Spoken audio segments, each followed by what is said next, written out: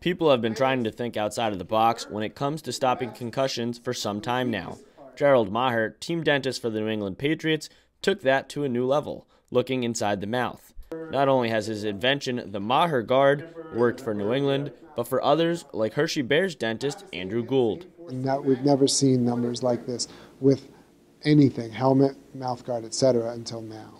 On Tuesday, Gould spoke in Chambersburg to a group of dental professionals about how the guard has been so successful for Hershey. When our mouth opens, an articular disc comes in there and slides.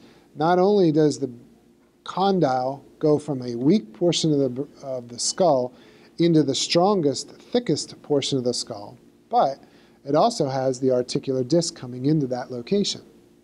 So he said to himself, how can I, upon impact, keep a jaw open so that disc stays there to protect the brain? So that's when he developed this. This goes on the lower. All right, there's an upper that's like it, but it goes on this one goes on the lower, and it sits right in through here, as Sally will demonstrate. So now the jaw is open 3 to 4 millimeters. The teeth are together because of impact, but the condyle is on the thickest part of the skull, and the articular disc is now in place.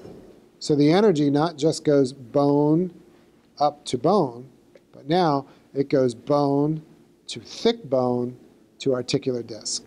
When Andrew Gould took over as the dentist for Hershey Bears hockey in 2009, the team had averaged 56 to 98 combined games lost to concussions per season. Since Gould implemented this mouth guard, the team has only lost 18 games over the past 5 seasons, including none this past winter. There's still a lot of people that don't understand concussions and what causes them, how we take care of them, what it does to, especially in our situation, a teenager's body. Chambersburg trainer Chastity Johnson was sold on the guard and the safety it could provide Trojan athletes in the future.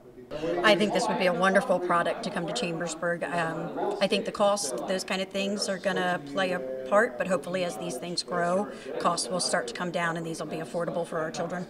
In Chambersburg, I'm Jeff Kolb, POTV.